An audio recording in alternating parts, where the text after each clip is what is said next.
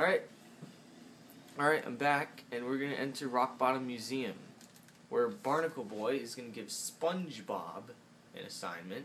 Crap, damn it. Crap. Hey there, Barnacle Boy. Say, warn me if that sponge kid comes back again, okay? What the hell are you talking about? SpongeBob's the one you're giving the assignment to, you damn piece of crap. No wonder you're stupid. You're 68 years old and you probably have Alzheimer's. Crap, we have to go back outside because I forgot you gotta be SpongeBob. I mean, you could do the whole area as sandy. I don't see why you couldn't, but you know, you're supposed to. You get over here, you stupid chop. Get out of here. Alright, SpongeBob, in you go, in the chute. In the chute we go. I love it. Barnacle Boy, are you on patrol down here? Oh yeah, of course he is. No, this is my second job. I work security. Now listen, if you want to reach the golden spatula, you need to shut off the museum's security system. Another security system. Damn, everything has a security system. They're so state of the art. You have to iron those pants or are they wrinkle-free? Unlike you. I never heard him say unlike you. Pay attention, kid. This is serious stuff. Now, if we don't get this robot thing resolved, I honestly never heard him say unlike you, because I've always. Well, it's a bummer. It's a bummer. Yeah, I see it. It's like right there. Yeah, I see it. Yes, sir. Yes, sirree. That's where you exit the museum. Good luck, kid. Oh yeah, so we enter through a vent, and now we gotta exit through a vent? Where the hell are the doors? I mean, are there doors in this damn museum? Because I don't see any. I think people in Rock Bottom just don't use doors. They just use vents. I won't let you down, Barnacle Boy. Yeah, it will. He'll let you down hard. Not easy like some people. Now look, watch out for those electrical things because they will hurt. And I need to press 4 buttons. Boom. Get some. Get some, you damn thing.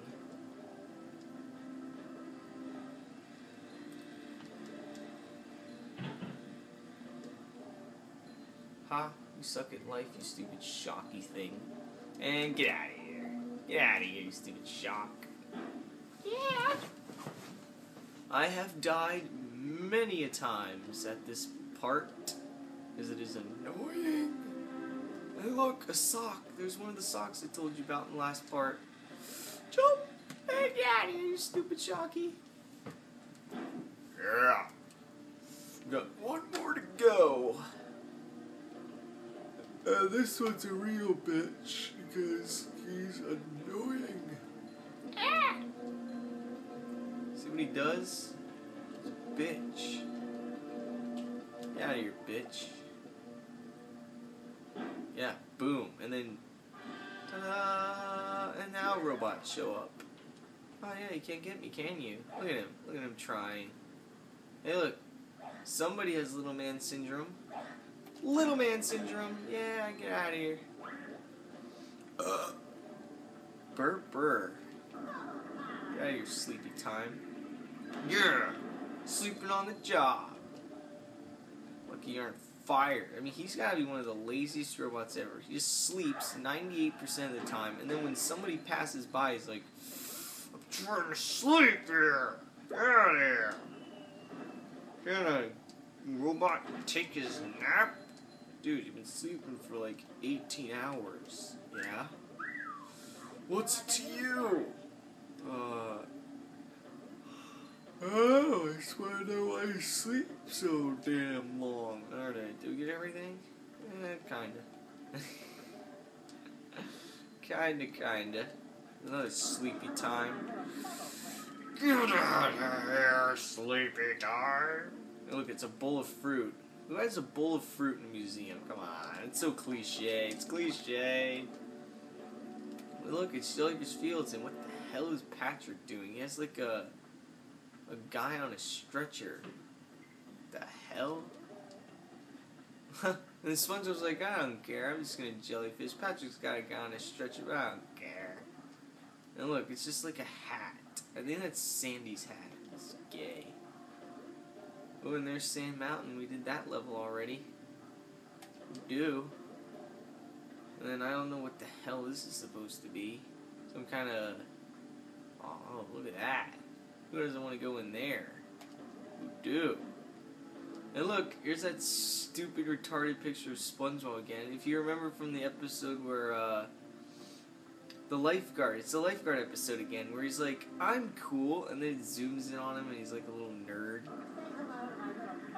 Yeah, it's a little Frankenstein in the back. Open that teleport box, it'll come in handy for beginners. So you don't have to redo everything. Get out of here. There, I pressed the button. Alright, now you gotta go across these, like, teeter-totters. These little seesaws. Man. If you guys have ever seen, Family Guy, it's funny. Cause, well, I know Kenyans probably already said this, but Carrot Top. Oh, damn it! Do-do-do! Carrot Top put glasses on a saw and called it a seesaw. It was funny.